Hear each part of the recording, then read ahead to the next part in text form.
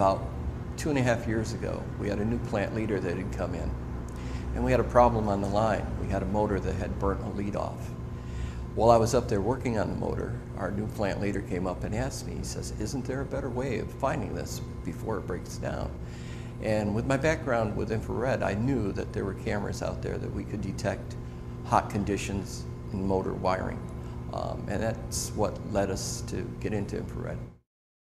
A lot of people out there think that thermal imaging is electrical only. We shoot our motor control panels just like everybody else, but we also use it a lot in the mechanical aspect, looking for misaligned couplings, belts, gearboxes, motors. Again, you think of motor as electrical, but we're doing an actual scan of the outside, which is going to show us whether we have a field that is unbalanced.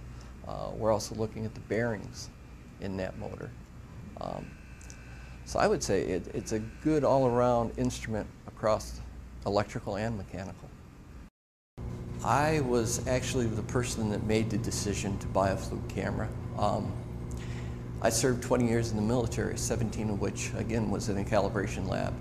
Through that time, I worked with many Fluke calibration standards and also the equipment that was out in the field.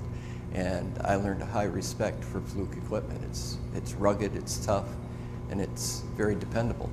So when it was time to look for a camera, I went to Fluke to see what was available.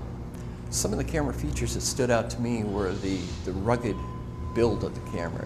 It's a very easy camera to handle. It's a one-handed operation, but it's very ruggedly built. It's built to take the atmosphere that you're going to be using it in. I was drawn to Fluke strictly because of their reputation and my working with Fluke products over the years. The product sells itself.